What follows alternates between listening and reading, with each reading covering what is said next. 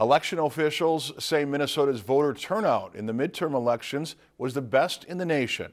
The state canvassing board met Tuesday to certify results of the November 6th general election.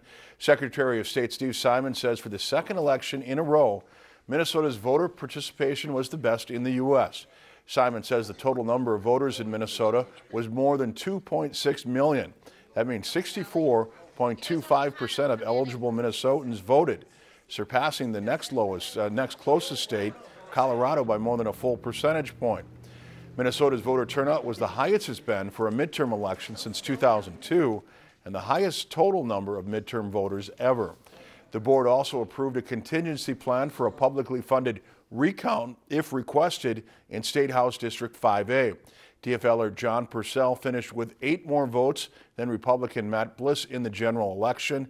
That is close enough for a publicly funded recount, which Bliss has indicated he will seek.